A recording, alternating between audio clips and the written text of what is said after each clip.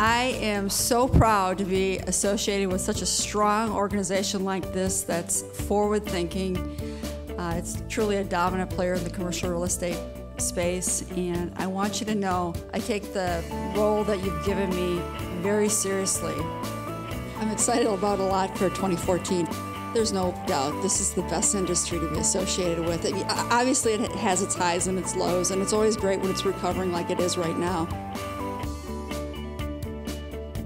I can't think of another industry in the world that has the diversity of the kind of people we have. You know, it could be the construction people that are in the field building the buildings, the architects who are the creatives designing the buildings, the developers who have the overall vision to put the project together, the brokers who are classic salespeople.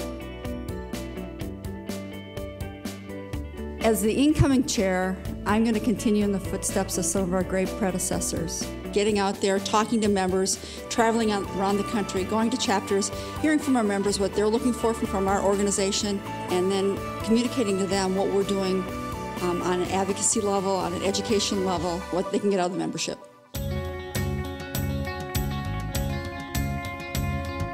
I am just so really charged. I'm going to look to all of you when it comes to continuing with some of the legacy that Jean created in the communication and reaching out to the membership.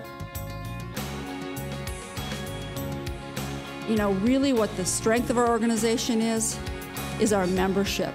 If you think about us, we're really a powerful organization if we leverage the regional strength of our members with this powerful association. And it's that collaboration of all of our members that's going to make this organization stronger and hopefully will make each one of our members more profitable and strong.